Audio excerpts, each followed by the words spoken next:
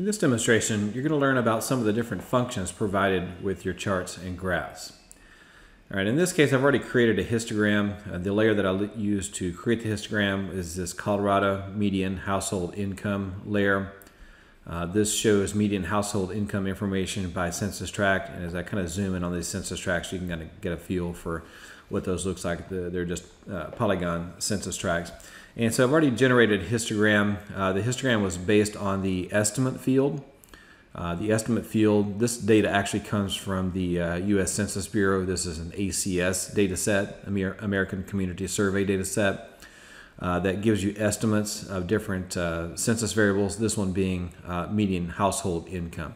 So if we look at the attribute table for Colorado median household income, of course you'll see the census tract name, there's a geo ID.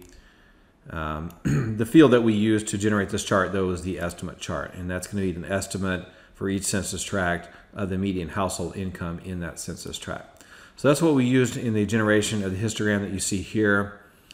And of course the histogram, you see the information here on the right hand side. There's the estimate for the number.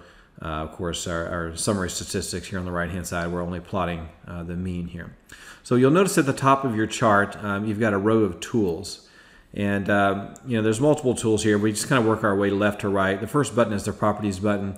That simply displays the chart properties pane that you see here. So there, in this case, there's no need to click a button like that. But if you wanted to, if you had closed the chart properties pane and needed to reopen that, you could always click the button to reopen the properties, chart properties for that particular chart. Now, moving on, we have some export functions that allow you to export your data. In this case, we can export as a graphic. So this would allow you to specify a location as well as a name.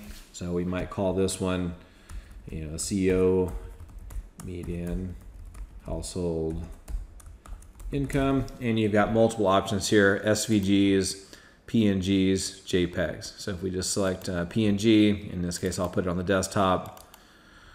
I'll just find a location for it, hit save. And then at that point, if I open up the location, you'll see that it's created a PNG file in this case for the file name that we gave it. If I double click on that, now you'll see that we have a PNG, an image file format of that chart that we created. So if you've got multiple options there, you can also export your data out as a table too if you'd like to do that. This is available on some charts, but not all. Now moving along, you have a couple of filter functions here that allow you to filter your data either by selection or by extent, or by both. You can actually click both of these buttons at the same time to filter both by selection and extent. By default, what you're going to see is every record in your layer is going to be presented in the chart. But there may be times when you want to filter that out a little bit. So if we create, for example, a selection set, and I'm just going to define a rectangle and just very quickly create a selection set here. You'll see as soon as you do that, those records are, of course, going to be highlighted on the map, but they're also highlighted in the chart. They're also, of course, highlighted in the table as well. Now, at this point, if I click on the Filter by Selection button, what that's going to do is it's going to filter the chart so that it's only displaying the currently selected records. So I'll click on Filter by Selection, and you can see how that changes the chart. And at this point, the only records being displayed in the histogram are the selected records. Now you can also enable filtering by extent. So in this case, of course, all of the currently selected features are visible, so it really didn't change the map. But you can see now if I make some changes, for example, if I just zoom in on this particular area, now my chart changes as well. All right, that's because I have two filters set. All right, filtering by extent, which is only going to display records that are currently visible in the map, in the chart, as well as filtering by selection. Now you can, of course, turn these on and off as needed to filter in different ways. All right, other things you can do here, most of these are pretty straightforward and obvious. You can open the attribute table for the chart. You can switch your selection set. So if you have a selection set and you want to switch it, you can do that. There's a clear button here for clearing your selection set. Not all charts are capable of being rotated. In this case, histogram is not something you can rotate. I'll show you how to rotate here in just a second with a bar chart. But some charts can be rotated. There's also a set of tools here that allow you to select by rectangle, polygon, or lasso.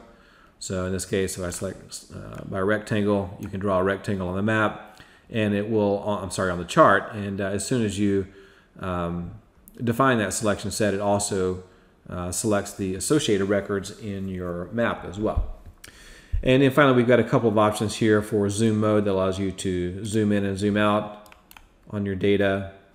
You can also reset the navigation. So zooming allows you to zoom in on a part of your chart, and then you can reset that view if you need to.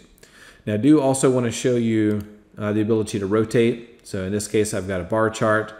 This just shows median wildfire size by decade.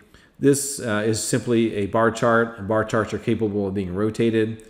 And so if I click on the rotate button, you'll notice it rotates it, the axes, right? And so now you have the X showing up on the Y. The Y has been flipped over to the X. And of course, you can switch back if you need to. All right, that's it for this time.